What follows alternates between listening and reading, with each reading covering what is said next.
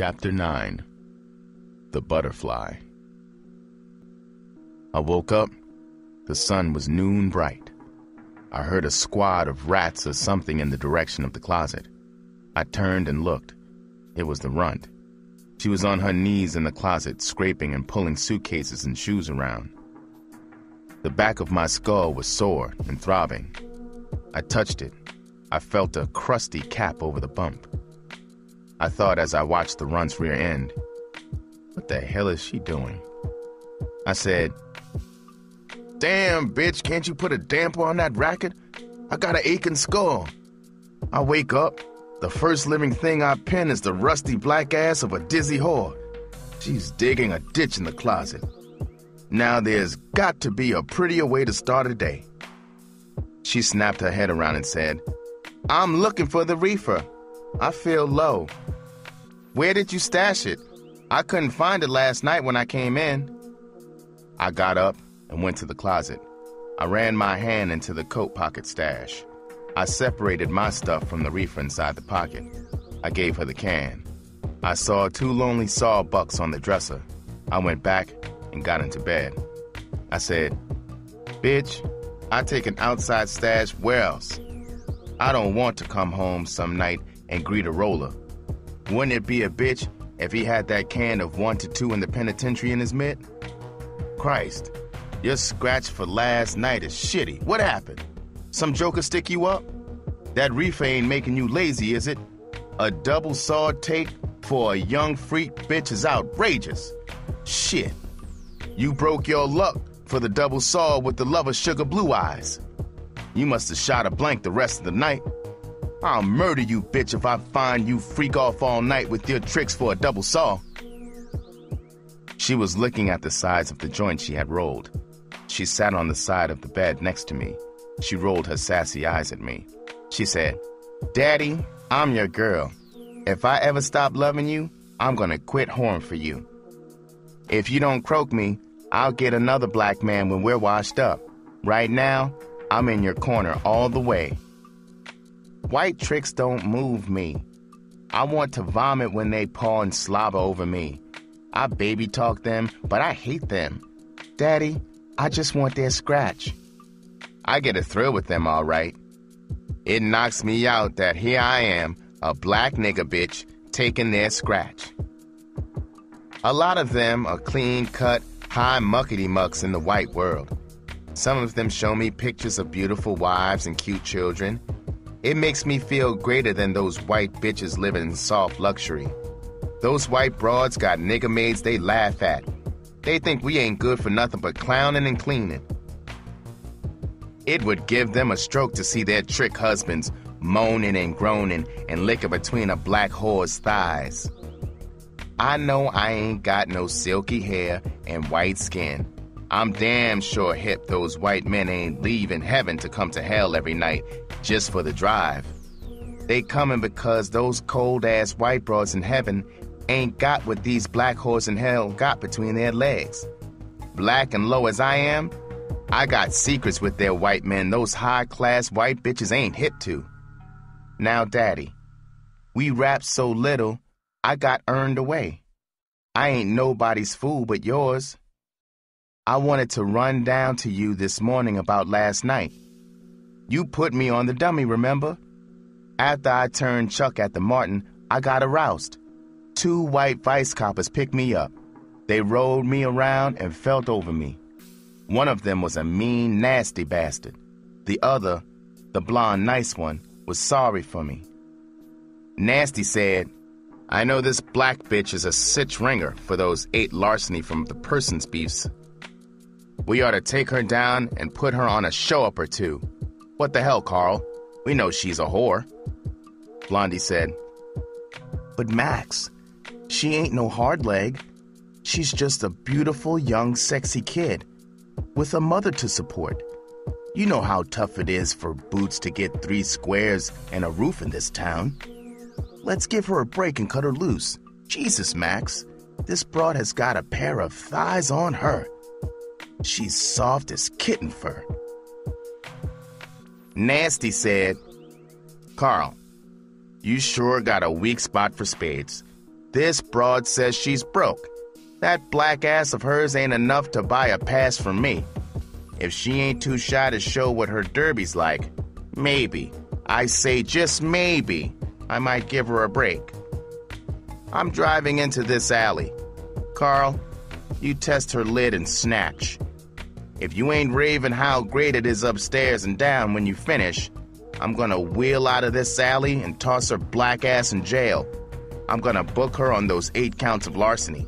If she's lucky, she'll get a deuce. Daddy, Blondie pushed my head down to his lap. Then I got on the back seat with him. That freak bastard Max turned around and kept his flashlight on us the whole time. I made Blondie holler. I finished with Blondie. Max got back there with me. For a half hour, he called me filthy names. He punched and pinched me. I'm sore all over. Blondie begged him to stop. My ass feels like he split something back there. I had a rough time. Finally, they let me out. Max told me to never let him see me again. I was so scared I came in. That's why the scratch is short. Max will bust me if he sees me again. You're gonna have to find me another street to work. I said, you square-ass stupid bitch. You think you're a brain because you're hip that white men sneak through the stockade to lay black whores? Ain't a nigga sealed in here that don't know that. It don't make you great because those white sick fools leave that fine pussy in heaven to find your stinking black ass in hell. You chicken-hearted bitch, you got aroused. They conned you to believe they could slap a bum rap on you. You're too dumb to know I'm gonna raise you. You rammed your funky finger in your sore ass. You took a powder from the track with a lousy double saw. You let those peckerwood coppers fuck you front, rear, sideways, and across. You simple bitch. I'm gonna find you another street to work? Now you got like a license to hustle this one?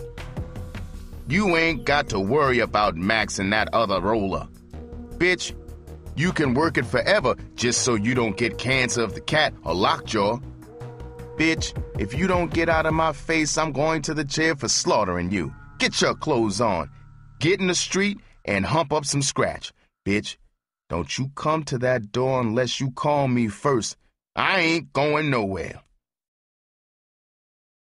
She had been taking sucks on the reefer while she was rapping. She was high when I gave her the rundown on how she had been conned by the rollers. She leaped off the bed and went to the closet.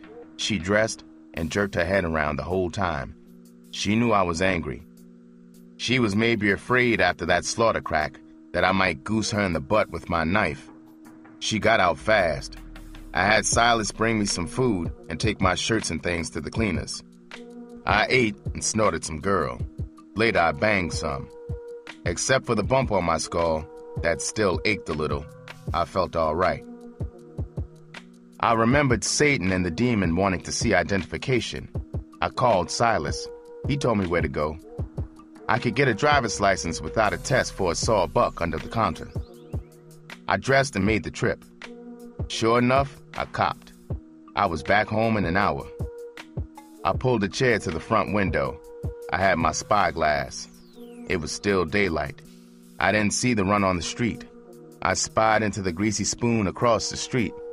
The runt was sitting at the counter, talking to a big black stud in overalls. He had trick engraved all over him. I saw them leave together and come across the street toward the Martin Hotel. The scar-faced horn tooter who lived in 422 across the hall came out behind them alone. He got into a battered Ford and chugged away. It gave me an idea. After all, I could blow the runt. I picked up the phone and asked for connection to apartment 422. The pretty yellow ex-whore helloed. I was glad old Silas had given me the rundown on her. I could tailor my pitch. I said, "Now try to control yourself, baby. I'm the tall stud with the dreamy bedroom eyes across the hall in 420. I'm the guy with the pretty towel wrapped around his sexy hips. I got the same hips on now that you x-rayed. Remember that hump of sugar your peepers feasted on?" She said, Maybe you shouldn't call me. I don't want an incident. What do you want? A lady doesn't accept phone calls from strangers. I said, $1 million and a trip to the moon with a bored, trapped, beautiful bitch, you dig? I'm no stranger. I've been popping the elastic on your panties ever since you saw me in the hall. She giggled. I could hear the thrill in her voice. The hornblower had taken her off the track, but the whore was alive and thrashing inside her. She had class. She had done more than screw on the fire escape at high school. She said, I don't drink, and besides, I don't know you. I said, you met me in your first hot dream, remember? You know, that pretty joker in your little girl dreams that always faded when you woke up wet between the legs. You waited and wished. You lucky bitch, I stepped out of your dreams. I'm alive and real across the hall from you. Get over here, I'm gonna turn you on. Don't worry about the watchdog. I saw him split out of the greasy spoon 10 minutes ago. Baby, I'm gonna have to make one of my whores bake you a cake with a saw in it. She said, you're not married to one of them? I don't want my throat cut. I don't want to break an old habit breathing. I said, yeah, I'm married. I'm married to the whore game. You're still a member of the club yourself. You just ain't paid any dues lately. Maybe if you ain't full of shit, I can put you back in good standing. Now get over here. She said, I'm raw. I have to slip something on. I'll come over for a minute. You're not a hype. I'm not hip to anything but grass. I said, no, sugar. I'm a lover and a beggar. I got black gunyon, baby. You hip? I hung up. I went to the dresser mirror and powdered my face. I brushed my hair with a damp brush. My mop was black, bright, and curly. I went to the closet and slipped on a wild yellow lounging robe. I had bought it the day before Delansky busted me at the dance. I had peeped at her hold card that day in the hall. I knew she was a freak. I remembered her eyes chained to my crotch. Now I didn't have on any towel.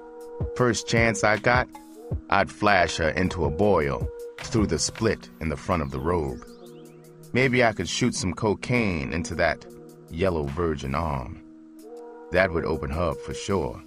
I might even steal her from Scarface and put her back on the track tomorrow. I thought, this fine bitch is my speed. She's not a hard-legged dog with 1,000,000 miles on her. She's no more than 19 and sexy as the rear end of a peacock. I'll play it cool and quiz her. Maybe some ass kicker booted her off the track. Maybe that's how Scarface copped. I'll stay in the pimp role, but I'll sweeten it with a little high-class bullshit. Maybe I'll rap some of that gigolo garbage I overheard the white pimps in the joint rapping. I better call Silas. I'm not ready for trouble with Scarface. I went to the door and unlocked it. I picked up the phone and got Silas. I said, listen, Jack, this is important. I'm going to be rapping to the big butt yellow broad who lives in 422. I'm going to give you and the broad on the desk a fin apiece. You got to wire me here when Scarface shows. I'm not ready for him to wise up, got me? Silas said, you lucky young son of a bitch. A faggot in a YMCA shower room ain't no luckier. You got salt and pepper, kid? We'll wire you. I'll stall the cage on the way up with him. Can I peep a little kid, huh? I hung up. I felt a cool puff of draft on my ankles. I went into the living room. She had slipped into almost nothing. She was cross-legged in the chair at the window. She turned her head from the street and looked up at me. She had on a thigh-long black negligee with pink butterflies sewn on. A pair of white silk panties gleamed through the black gauze. She curved inside it like a yellow pretty girl. Her ebony hair was steepled on top of her skull like a black satin crown. I saw a frantic tick jerk at a corner of her melon-red mouth. If she turned out to have entasis, I swore I would give up whores and get hip to the sissy game. She said, "Hi." I ask myself why I'm here. I said, "Baby, don't drag the party. Don't ask yourself stupid questions. You can't escape that freak desperate spark. You know, baby, that awful sweet electricity that makes a farm boy kiss a you. The same power that yowls a hot torn cat in the alley. You hip to it? Now just relax. I'm gonna roll you up a bomber. Baby, your luck has changed. You've hit the jackpot. You found me. Oh yeah, my name is Blood." She said, "Blood, it's nice to meet you. I'm Christine. Chris I like better. I can't stay long. I have to be careful. My old man is very jealous." I said, "Chris, you're gonna find out I'm a wild groove. You may stay a lifetime thinking it was only an hour. All we need is an understanding. All you need is a man." Over the top of Chris's head, I saw the runt flash our eyes up at the window. She was just getting into a white Trix car. Twilight was sweeping away daylight with a deep purple broom. I went to the bedroom. I loaded an outfit and tilted it spike up in my pocket. I rolled 2 bombers, one with reefer, the other in cigarette tobacco. I snorted a thumb tip of cocaine. I got a towel and put it next to the gap under the front door. I lit some incense. I gave Chris the bomber. I lit it and my dud. With a package like Chris, reefer might confuse me. I might wake up swindled. If she had been Garbo, I still wanted scratch before snatch. I got another chair. We sat there facing each other in the twilight. I waited for the reefer to fill her skull. The bomber in her hand was now a roach. I cocktailed it for her. Her eyes were dreamy. She said, "God damn, sweetheart, I'm high. You know, Blood, you're going to laugh when I tell you something. Guess what I was thinking when I saw you the first time in that towel?" I said, "You thought, oh my itching cat, that pretty brown bastard looks like a pimp. I wish the hell I was still whoring. I sure would like to kiss Mr. Thriller the Killer under that towel. Am I right, sweet freak?"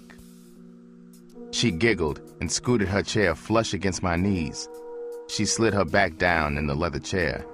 She put the heels of her pink shoes on the seat of my chair. I was sandwiched between her big yellow legs.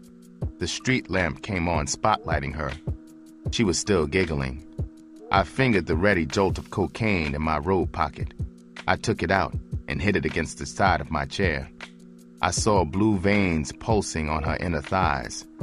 The cocaine had me strung on an icy rack. I raised her right leg and rubbed my cheek against it.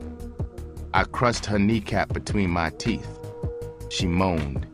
I gazed deep into her eyes. She had laughed tiny pearls of tears that clung to her long, silky lashes.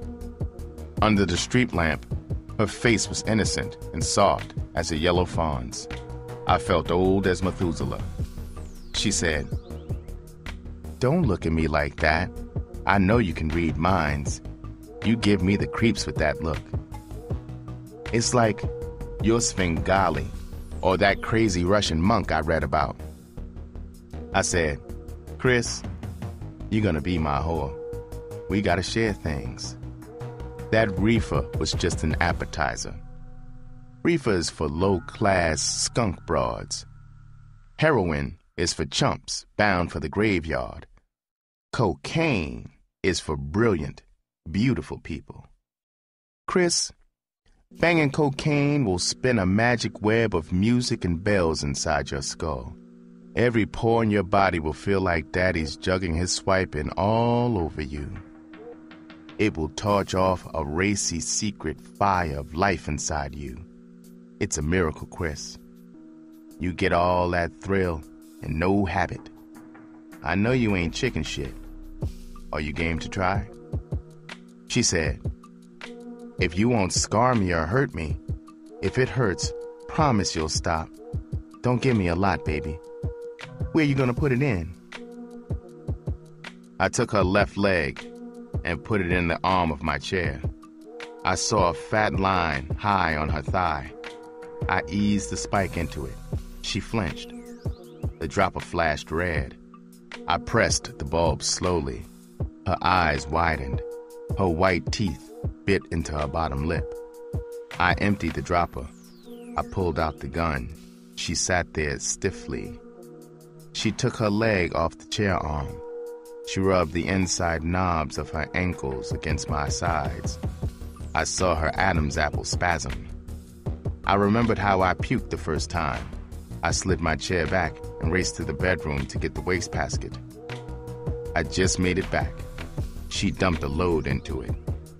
I flushed the mess down the toilet and rinsed the basket out. When I got back to her, she was smiling and stroking her legs. She said, "I'm sorry I did that naughty thing, Daddy.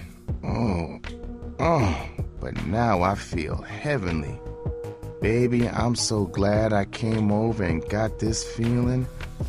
Aren't those bells something? Baby, you got a lot of this. I want to do this every day. Stay like this every minute. Let's lie down. I want to form an introduction to Mr. Thriller." I said, "Bitch, when you come to me as my whore, I'll keep your skull mellow. Now you gotta be joking about Mr. Thriller. He won't have anything to do with a broke bitch that claims a square horn blower as her man. Let's go over there while he's away and get your clothes. You're not married to him, are you?" She said, "How many girls do you have? Maybe your stable is too big for comfort. I get salty standing in a long line for my loving." I said, "Whore, answer my question. What are you, a roller or something? When you are my whore, you don't worry about anything but your own ass and scratch. Now answer my question." She said, "Blood, I didn't want to answer because I am married to him. Leroy, that's my husband, saved my life, really. He's been wonderful to me. He used to be good looking. He didn't get so insanely jealous until after his accident. We've been waiting over 2 years for a settlement. Blood, honestly, you are my kind of stud. My life is so screwed up, I don't know what to do. I don't know what to tell you. Would you believe that you're the first fellow I've talked to in over 2 years? Blood, I don't love Leroy." That cocaine had her speed rapping. I couldn't cop her tonight unless I croaked Scarface. My plans had to change. I had to unhook her from Leroy soon. She'd make bales of scratch. Maybe I could work an angle to get her and a slice of that settlement. Of course, I couldn't wait forever. If I had to, I'd cop without a slice of the settlement. I knew Leroy was going to blow her. He didn't have a chance to hold much longer with that ugly face and that jealous bit. I had to find out if she would level with me all the way. Silas had told me she was an ex-whore. I said, "Chris, give me a fast rundown of your life story. I'll have all the answers for you when you finish." She said, "If you let me sit in your lap." I nodded, and she climbed onto my lap. She hooked an arm around my neck. Her cheek was against my ear. The cocaine thudded her ticker against my breast. Out of the side of my eye, I saw the runt go into the greasy spoon. I was hoping she wouldn't use the phone just inside the door and interrupt the rundown. I felt her balloon bottom blasting heat into the throbbing cup of my lap. Too bad I worked so hard at the pimp game. Mr. Thriller was playing stiff con on me. He was just a fool at heart. The poor chump wanted to suck out in that bed with this luscious doll. Good thing he had me to stand guard over him. She said, "I remember nothing but good until I was 12. Then my mother died. My father had been a kind, good man until then. He always worked. He was a good carpenter. He changed quickly after Mama died. He took my bed down. He said he wanted me to sleep with him. He told me how lonely his bed was after all those years with Mama. Nothing happened at first. One night, a month later, I had a nightmare. A wild, ferocious animal was sucking my breast. It was terrible. I woke up. It was Papa. I screamed. He slapped me hard. His face was all twisted and hateful. He looked like a crazy stranger. I blacked out. When I came to, Papa was crying and begging me to forgive him. After a while, I would just lie there, numb, and let him use me. I hated his guts. In school, I had the crazy feeling the students could see and feel my shame and filth. By the time I got 15, I was a skeleton. By now, he had me doing everything to him. I'm glad he's dead in hell. Papa, the beast was killing me. I was so nervous, I couldn't wash dishes. I broke dozens. I wasn't eating enough to keep a bird alive. I collapsed one day coming from the grocery. I woke up in a hospital. My system was shot, and I was pregnant. I stayed in the hospital a month. I stayed at Papa's a week after I got out. I took some money while he slept and left Wichita with the clothes on my back. I came here and got a waitress job. A young pimp named Dandy Louie started picking me up when I got off. I thought he was a millionaire. He dressed me up and turned me out. He was a cruel black bastard. He liked to beat me and then screw me. He worked me in a house run by one of his whores. He kept his foot in my ass. Funny thing, I made money even when my belly was stuck way out. A lot of chicks who came there wanted a pregnant girl. I lost the baby while turning a trick. Dandy got 5 years on a white slave rap 2 months later. I got a barmaid job and met Leroy. He was playing a gig in the spot. I was a sick girl. I fell out twice while serving the bar. The doctor said I needed rest. He said I couldn't expect to live long unless I rested. Leroy nursed me back to health. He was good to me. I needed someone who cared. I married him. When I was just 4 months shy of 17, I went with Leroy on a string of one-nighters in the Midwest.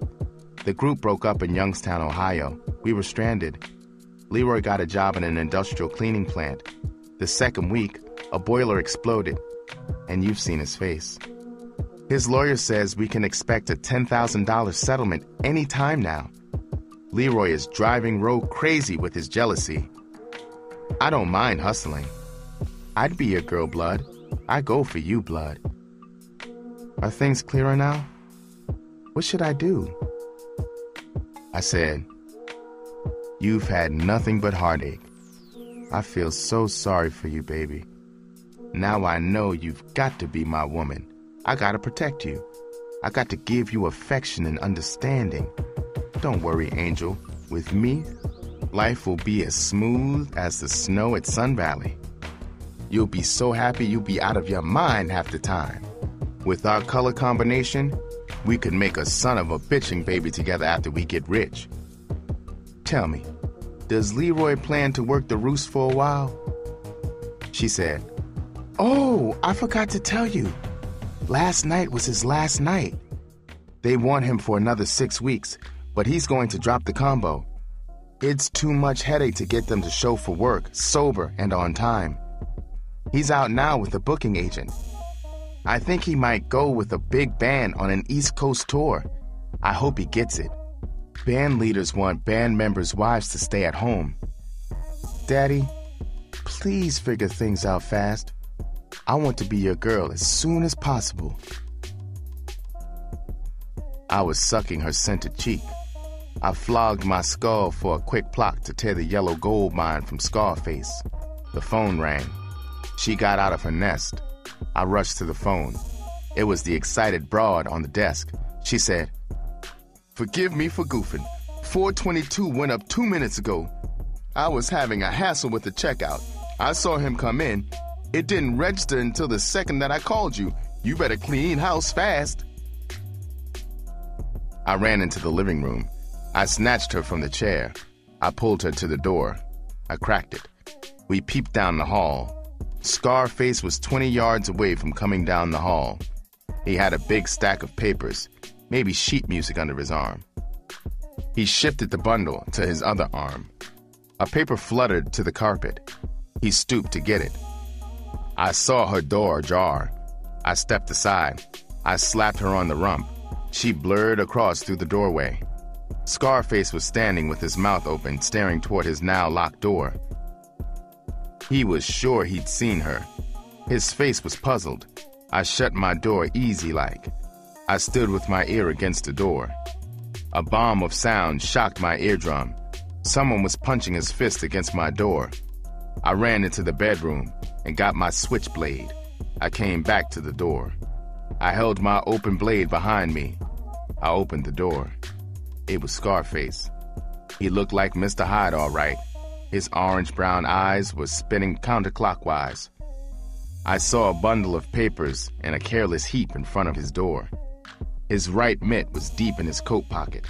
I saw the faint outline of maybe a skinny lead pipe or a gun barrel. I gauged the moves for a heart stab to beat his mitt out of his pocket. I said, "Yeah, Jack, what is it? I'm on the phone with my bondsman. The court just raised my bond on a double murder beef. I'm in a bad mood. I don't want to buy anything." He just stood there like a scar-faced zombie staring at me. He looked down at the carpet in front of my door. I looked down. A pink butterfly lay there like a silent indictment. He heaved his chest and took a deep breath. It was like his last one. He stooped and picked it up. The eerie bastard took his other hand out of his pocket. Tears rolled down from his unblinking orange eyes as he stared at me. His scarred cheeks were quivering as he shredded the butterfly into pink lint on the carpet. He turned and walked away. I shut my door and got a beak load of cocaine. I took the lounging robe off. It was dripping sweat. I showered. I sat in Chris's chair at the window. Her sweet odor was still rising from it. For an hour, I heard a loud sobbing whine across the hall. It was Scarface chewing out Chris. Mickey said midnight. I hadn't eaten since morning. I wasn't hungry. Cocaine was a strong con for the belly. I thought, I hope that jealous chump doesn't croak her. It would be like making a big bonfire out of $100 bills. If she wasn't his wife and I had a rod, I'd go over there and claim her. The phone rang. It was Silas. He said, "What happened, kid? Was she a whiz in the sack? Did the Joker catch her? I've been busy. I ain't had a chance to check with you until now. I was worried about you, kid. The broad told me she was late with the wire. I stalled him in the cage." I said, "It was very close, Silas. I'm a pimp. I didn't stick her. I'll take care of you and the broad this weekend when I pay my rent. Silas, if you get any news on the broad or Scarface, wire me fast." He said, "Yeah, kid, you know me. I stay hip to what goes on around here. I'll keep you plugged in, kid. Good night. I'm going home." I hung up and lay across the bed. I wondered if Max and Blondie had the runt hemmed up in the alley again. I smoked a reefer. I fell asleep. The phone woke me up. It was the runt. She said, "Daddy, it's your baby. It's after 2. Can I come home?" I said, "Bitch, what kind of lines you got?" She said, "I got 30 slats. I'm beat, Daddy. My tricks have been spades. You know how cheap and hard they are to turn. Can I come in?" I said, "Come on in. Take a bath. Watch your jib, bitch. Don't irritate me. Got a lot on my mind." She'd been working more than 12 hours. She was beat all right. Within a half hour after her bath, she was snoring beside me. I was dozing when the phone rang. I switched on the light. I picked up. I said, "Hello." Chris whispered, Daddy, I can't talk long. Leroy's asleep.